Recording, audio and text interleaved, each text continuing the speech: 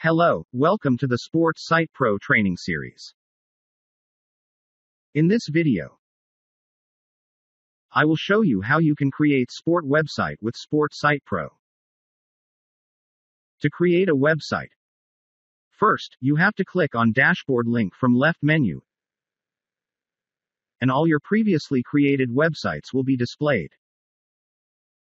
Now here you can see a button, build a new site.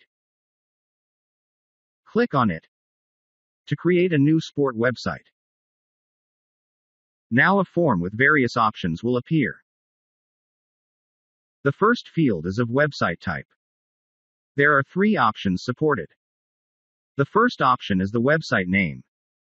Using this option, you will be able to create a subdomain of sportsitepro.com. This option does not need any external website hosting, as well as any extra configuration like the other 2 options. The second option is a custom domain name. Here you can use your custom domain name for your website. You will be provided with the deployment package that you have to deploy on your web hosting to get your website live. The third option is WordPress. If you already have a WordPress blog or website, you can directly include the Sportsitepro content into your website using the WordPress plugin provided.